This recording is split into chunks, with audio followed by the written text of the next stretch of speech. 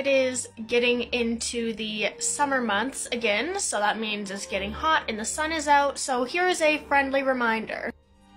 You are not immune to ultraviolet radiation, and you are not immune to skin cancer, and you are not immune to sunburn. Sunburn, and a bit more seriously, skin cancer, is caused by ultraviolet radiation doing damage to skin cells and DNA. So the sun damages skin cells, and then the immune cells go to the site of the sunburn and clean up the dead and damaged cells, which causes inflammation, which causes sunburn.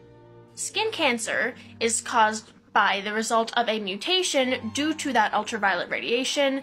It mutates the DNA in the cells and causes cancer to take place as uncontrolled division of those skin cells. And this happens to everybody, regardless of skin tone. So, most people, I'm assuming, know what melanin is. Melanin is the molecule that causes pigmentation in skin and hair. The more melanin you have, the darker your skin tone. And melanin is protective against ultraviolet radiation. However, it is not full 100% protection. Like, if you have more melanin, you do get sunburned less and you are at less of a risk from skin cancer, but it is not perfect and you can still get skin cancer even if you have a dark skin tone.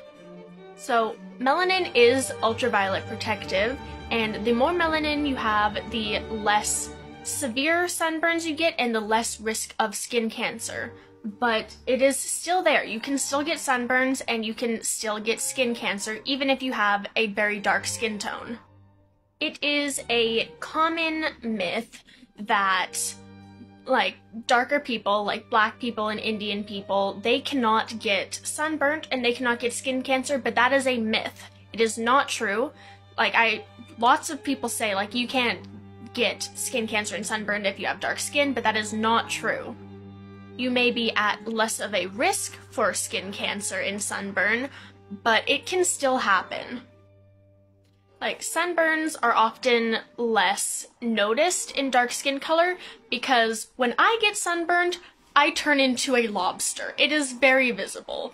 But when people with darker complexion get sunburned, it's not quite as visible because it's on a darker palette and it's not the bright fire truck red.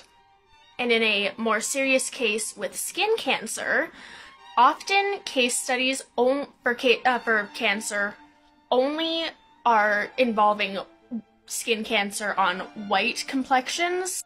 So it is far, far underdiagnosed in people with darker complexions because doctors aren't totally sure often, not all the time.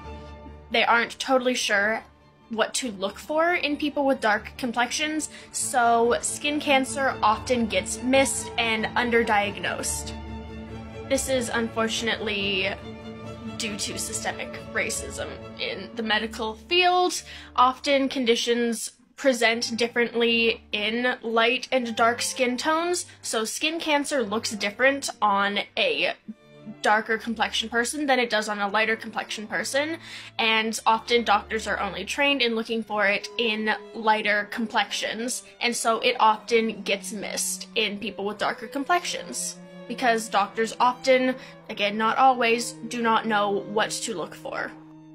So even if you think, like, oh, I never get sunburned, I don't need sunscreen. Yes, you are still at risk for, even if you don't look sunburned or feel sunburned, the ultraviolet radiation can still be doing damage that can potentially result in skin cancer.